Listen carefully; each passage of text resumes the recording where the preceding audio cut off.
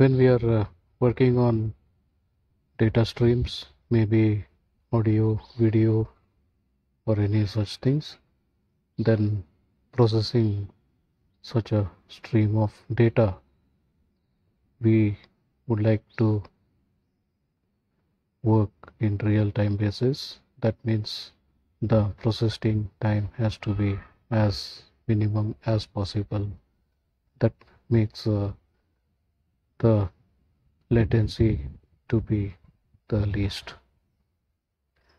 The common tools which are available for the analysis usually have very high latency. So specifically for streaming purpose, some real-time tools are being designed. And while working on such situations, we do need a low latency devices, low latency tools for processing.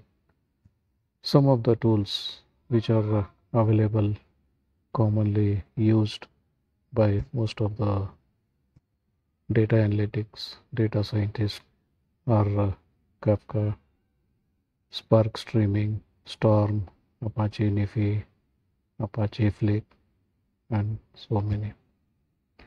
The major advantage of working with these tools is they process the data which is in the form of stream almost instantly, so no data is lost during the processing.